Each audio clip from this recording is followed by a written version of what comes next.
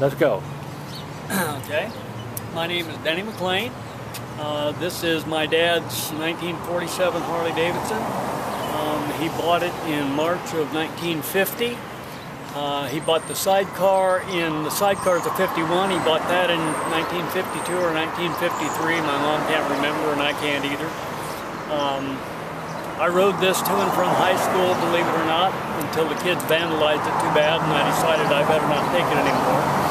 And my dad promised he'd keep it for me while I was in the Air Force, and so 28 years later I retired and I finally was able to bring it out here to Arizona from Oregon. And I brought it down to Highway Choppers in 2008 in March, and it took them a year and they completely restored the bike and the sidecar, and pretty much everything on it is completely original. And I love it to death. I ride it as much as I can.